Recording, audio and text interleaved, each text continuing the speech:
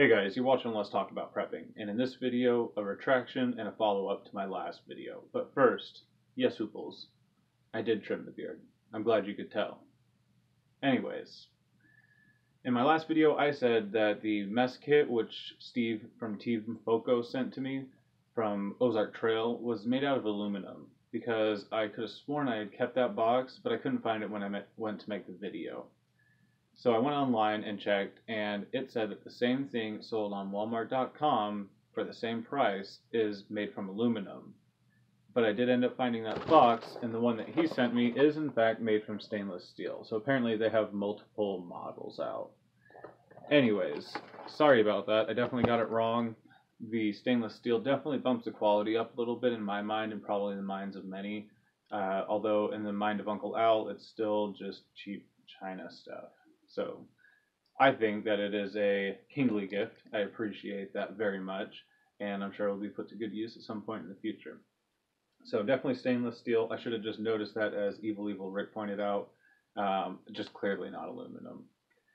Anyways, aside from pointing out that anything from Ozark Trail and Walmart in general is cheap China crap, Uncle Al also asked for a knot video, and he's been asking for that in recent videos anyways, and I think that that's really a good point.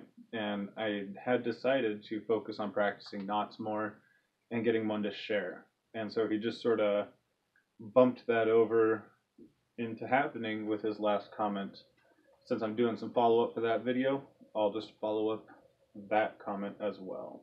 So what we have here is some tow strap. Well, not tow strap, this is ratchet strap. You wouldn't tow anything with this.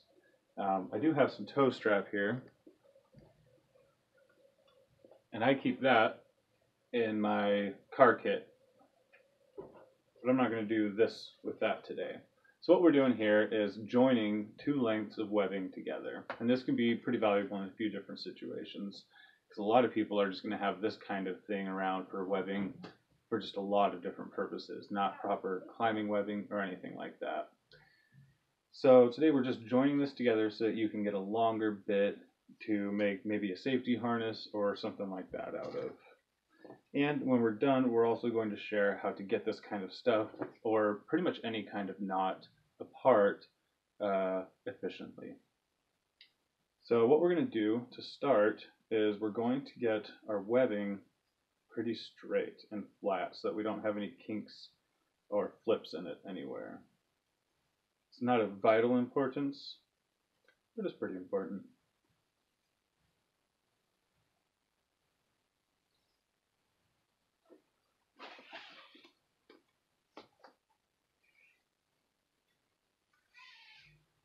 And let's flip around so we can all do this together.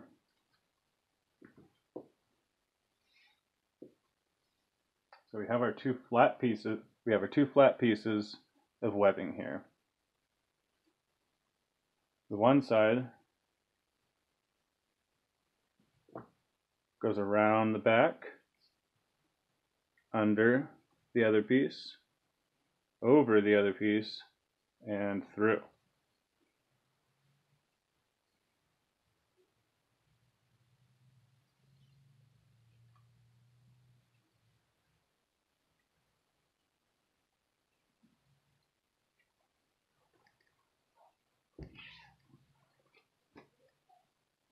The live end from the other bit of webbing makes a mirror image and follows the live end from the other piece back through to the static end.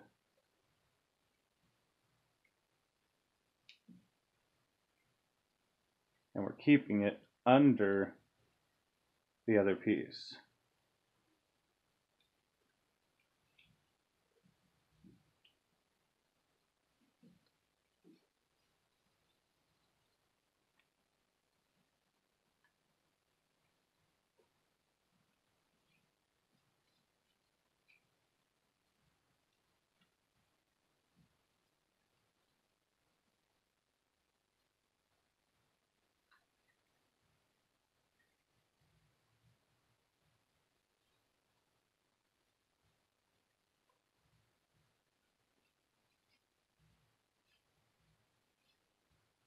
So that we end up with a double line running through it all.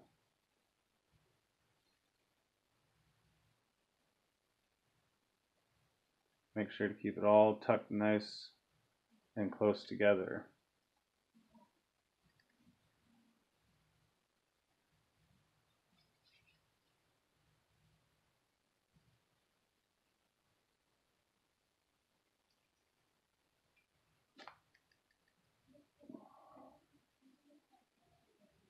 Now, this will be subject, as you use it over and over again, to loosening. And so you can take the live end of each one and knot it close down to here. Or if you're going to be using it for a while, sewing it together here, so it doesn't feed itself back through and eventually fail. And no matter what, you're inspecting it often. Now, this can go on to be used as a loop to make safety harnesses and unconscious person rappelling harnesses. But that's not going to be within the scope of today's video. But what we will do is show a very quick way to undo knots like this, which will probably be valuable, and I bet some of you will go do after this video. So basically what we're doing is imitating the forces of nature that cause something like this to fall apart, which is exactly the opposite of what causes it to tighten. So basically, pinch your live or static ends, however you're looking at it. I have both here. And wiggle them towards each other, applying force. By squeezing them and even twisting them a little bit, you'll make them stiff enough to push pressure into the knot. Now I'll do it with the end that I've been using as I practice this for a few hours now. This one isn't too tight, but it's had a bit of pressure applied to it.